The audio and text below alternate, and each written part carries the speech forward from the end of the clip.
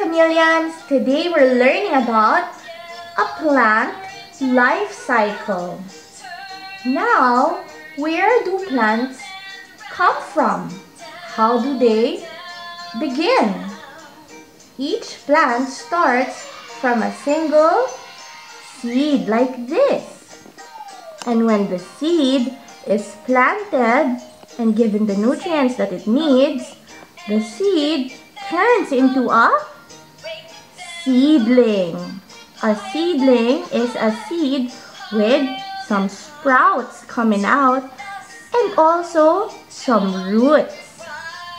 If it's given more and more nutrients, the seedling will turn into a young plant, like this. But this young plant is not yet fully grown.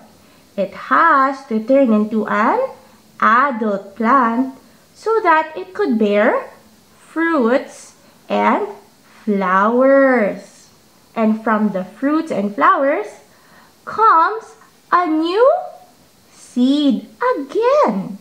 And then the plant life cycle starts to go again and again and again, making more and more plants.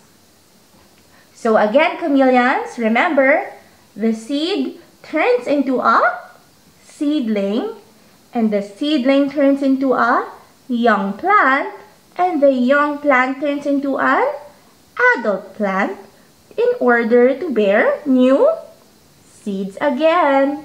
There you go, chameleons. Today we've learned about the plant life cycle. See you again next time. Goodbye.